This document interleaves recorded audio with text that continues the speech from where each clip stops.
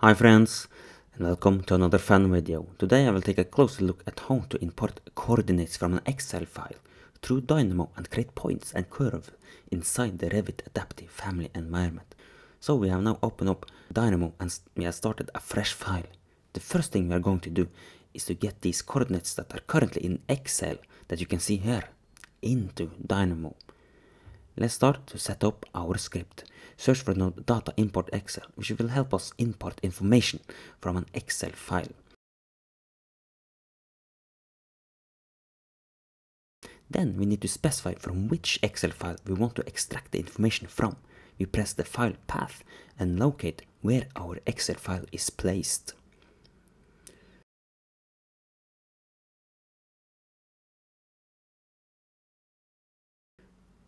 So we need to close the file before we can link it. And there you go, the link worked. So an Excel document often contains several different sheets. So need to name the Excel sheet inside the Excel document we want to extract the information from. We just do that with a simple string node. We type in the sheet name, which is arc1. We hit run and see what we get. So this looks like some juicy coordinates, except the first list, which is row 0 in Excel, containing the X, Y and Z letters. Those we would like to remove from the list. We use the node ListRemoveItemAtIndex. The index here is 0, meaning we will remove list 0. We add the number node and just link it to the ListRemove node. We hit run and yet list 0 is gone. The letters is gone from the new list. Alright, we obtained the coordinates within Dynamo, but we must rearrange the data structure. Currently, the organization won't allow the node responsible for creating points inside Revit to interpret the data correctly.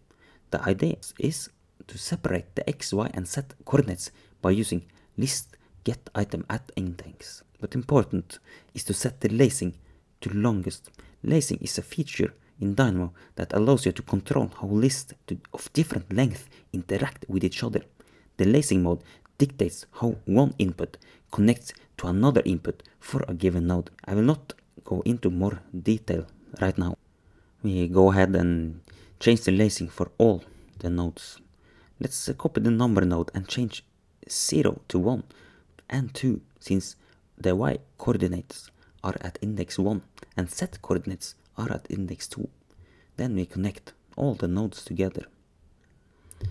So now let's put all the coordinates back together, restructured in a way that the final node will be able to read. We hit run and look at our points that are now created inside of Dynamo, and only inside Dynamo for now, but we would like to export these points to Revit Adaptive Family environment. We search for the node ReferencePoint.ByCoordinates. This node will create a reference points in Revit Adaptive Family, which we will later use to create a bridge or retaining wall.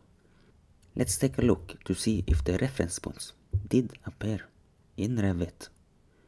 We go to the Revit Adaptive Family view and yeah, here we see the points pretty clearly. Before we wrap things up, we go back to Dynamo and start creating a line based on the reference points with the node CurveByPoints.ByReferencePoints. Let's check it out. Yeah, the line has been created. We can now use the line to divide the path, or yeah, create the bridge or whatever. And that is the end of this tutorial. If you found it helpful, please give it a like and subscribe for more videos. Thank you for watching.